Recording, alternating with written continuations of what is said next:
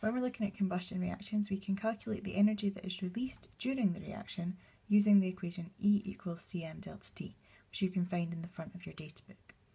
The different parts of the equation are shown here. Energy is always measured in kilojoules. C is the specific heat capacity of water. It's 4.18 kilojoules per kilogram per degrees Celsius.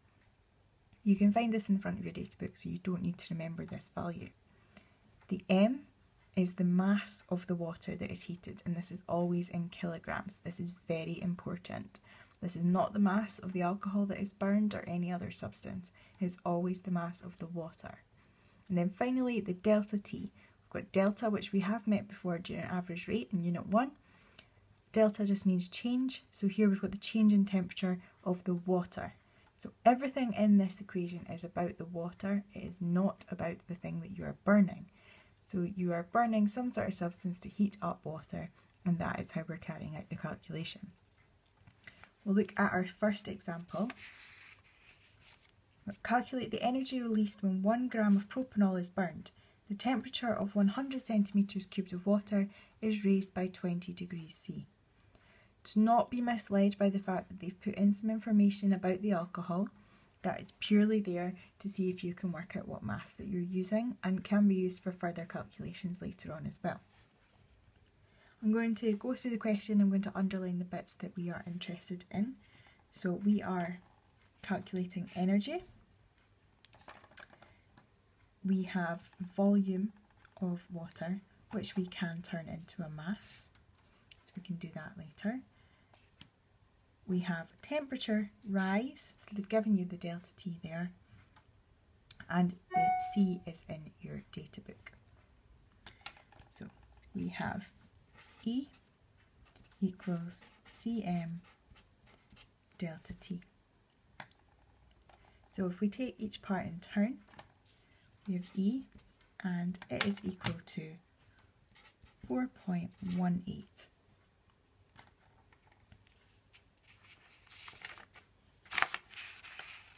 The M.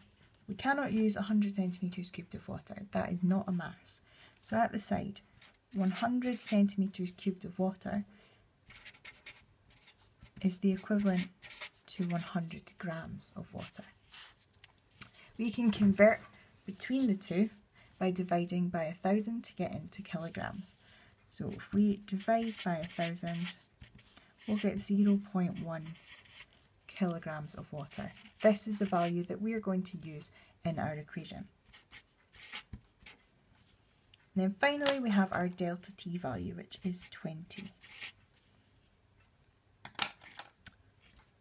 All we have to do to work out the energy is multiply the three together. You can use a calculator for that, and you will find that it's 8.36 kilojoules that has been released in this reaction. Got our next example here. We're calculating energy again. It says released when 2 grams of ethanol is burned, so we completely ignore that value. We're looking purely for water.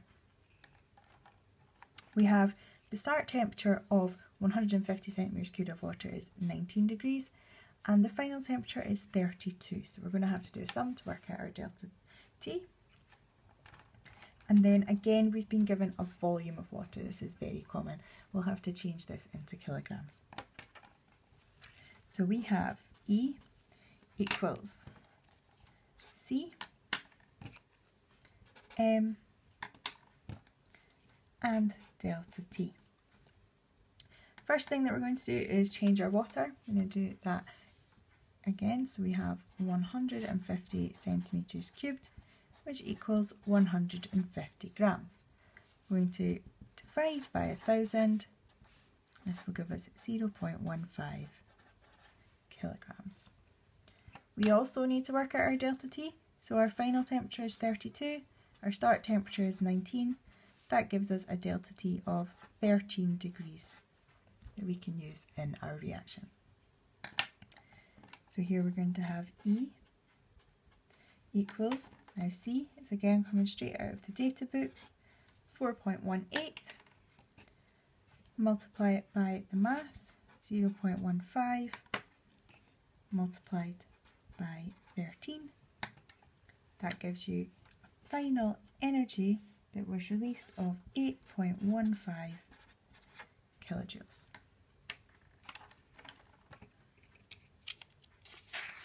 This next example is slightly different.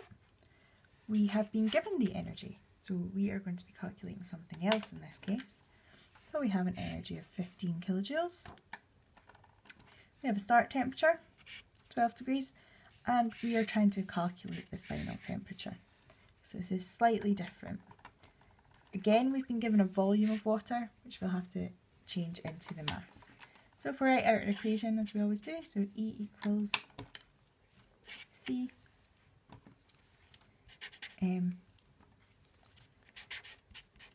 delta T. So at the side, we'll do our conversion for the water. So 200 centimetres cubed is the same as 200 grams. I'm going to divide by 1,000 to give us 0.2 kilograms. We can start putting our numbers into our equation. So we have 15 kilojoules is equal to 4.18 multiplied by 0.2, and this time we're just going to leave delta T as it is.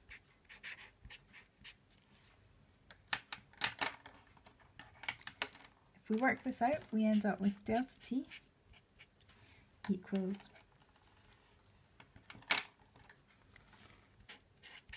15 divided by